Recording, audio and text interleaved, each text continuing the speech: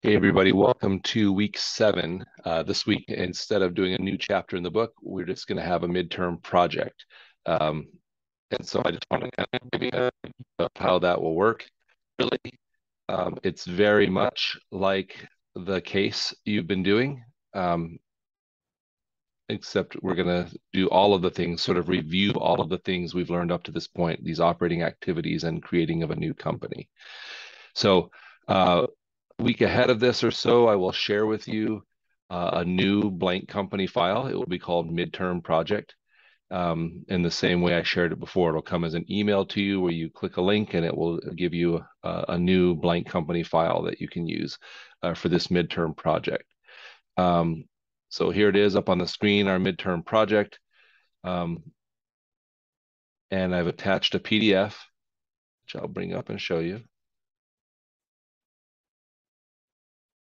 Where in essence, you're a company and you're going to start with a new QuickBooks Online account, like I said, and then you're just going to follow the steps. And again, like the case assignments, it doesn't tell you exactly what to do on each step. Instead, it's telling you modify the company name, create new accounts with these balances, etc. So you're just going to go through and do this entire thing, um, which is a little bit longer than the case assignments for each chapter, but there's not a walkthrough assignment this chapter, so it shouldn't be too much more work. Anyway, so that's kind of the whole task for this week is to do this midterm project. This is a course that doesn't have exams. Instead, we have projects, right? So there's a midterm project, and then there'll be a final project at the end. And those are just to assess your learning on the software. So as always, this is not an exam in the sense that you can't seek help.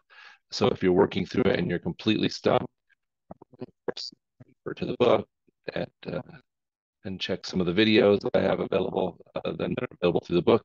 If you're still stumped, let me know and we'll find a time to go over things together. Anyway, I hope you have a great week, and I hope this will help you solidify what you've learned up to this point.